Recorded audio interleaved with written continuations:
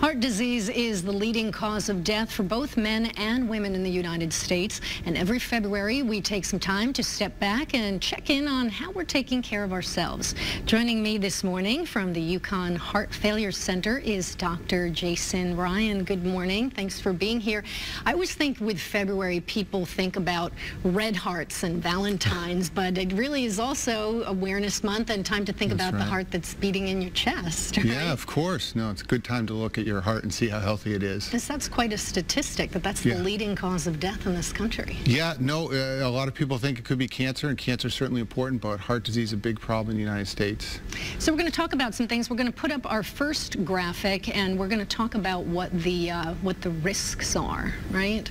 So let's see here. You can go over some of them. This is preventing heart disease. So these are some of your suggestions, right? Yeah, so a lot of people come to see a heart doctor like me or even their regular doctor, and they want to know how they avoid getting heart disease, especially people who have a family history of maybe a father, brother, mother who had heart disease at an early age. And it's natural to think, especially in a modern world, that we have some kind of perfect test that could say you're at risk and do something, or next week this will happen. But unfortunately, we're really not at that point right now. And the things that you can do if you want to avoid getting heart disease are the good old-fashioned stuff. I always tell my patients, right, the power's really in your hands, not mine. You know, eat healthy, exercise, don't smoke. These are the ways to lower your risk. Right, because you hear about, you know, some 35-year-old healthy person will drop dead of a heart attack jogging. Right. I know people, and it's like, my gosh, that can really happen. Right, no, it can, it's true. So those are the things. Now, there's also signs, right, to look for. Right, so if you're worried that you may actually have heart disease now, the things you want to look for are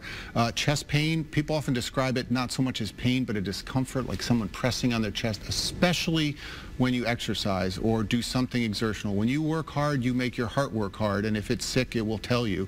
Other signs are here on the screen here. People can have shortness of breath.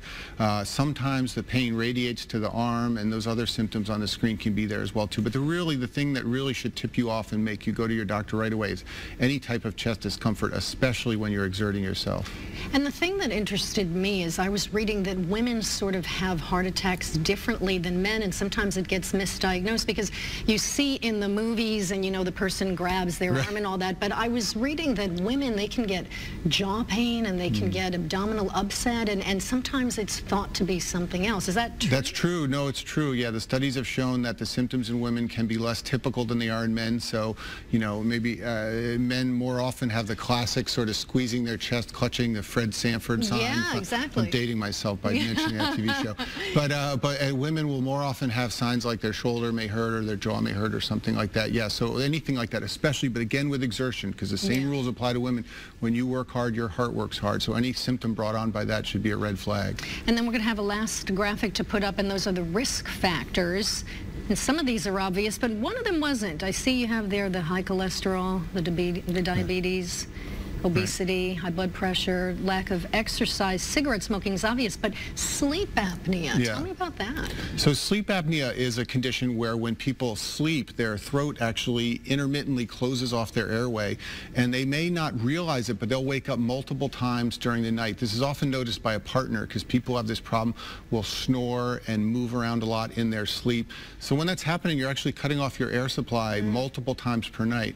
So the main symptom people will have is they'll be exhausted during the day because they'll think they have slept, but they really haven't.